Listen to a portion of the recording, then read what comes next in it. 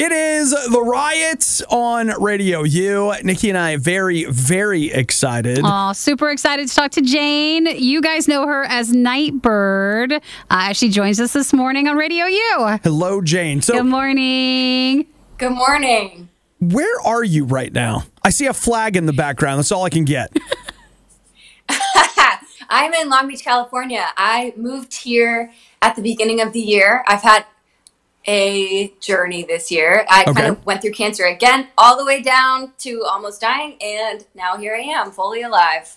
Wow. Jane is an absolute miracle. Right here. I mean, I know we probably can't get as deep into it, but I would suggest a trip back through Jane for Nightbirde for social media. Even with your announcement of being cancer-free, literally just a miracle with your treatment and stuff, and just seeing you come alive again. It's awesome. Yeah, so, it's been totally nuts. Yeah. So why California? What sent you out there? Well, I got diagnosed on New Year's Eve with innumerable tumors throughout 5 different systems in my body. And the doctors, conventional medicine, kind of said, we can't do anything for you. We might be able to extend your life a couple years, but you will be sick for the rest of your life and die of cancer. And I said, no, thank you. So then I came to meet with a doctor out in California that does different types of treatment, and I thought, let's try it. Sure. And it obviously worked. Awesome. Well, I want to say congratulations. I will tell you that Nikki and I both got super excited when we saw your cancer-free announcement on Facebook. So congratulations. Thank you so much. So you're cancer-free now, and I want to talk music, but how's life in Long Beach? Are you just like, I'm just going to stay here? Can you ever leave California then? I really don't think so. I have no idea how people live far from the ocean. And people are so chill here, dude. Really? It's just like, yes, people are so chill. And it's amazing. Like the sound of that. I am here for the foreseeable future. Okay, cool. Cool. Yeah. So in the middle of all of this, you know, you're on this cancer journey. You go from being incredibly sick to feeling a whole lot better. And how did you end up saying it's time to do music again? Mm-hmm. Well, I think when you come to a place where you're like threatened with the end of your life, you think about what's really important to you. And music is something that has always been my #1 way of communicating to the world. And during the time when I was really, really sick, I started writing the songs that I needed to hear. And It's Okay is the summer anthem that I needed. I needed some joy and some hope and somebody to tell me that it's okay. And so I wrote it for myself, and now it's for everyone else too. So for Nightbirde fans, that was the big surprise announcement that in just a couple of minutes and starting today, the new song It's Okay is available for you to hear.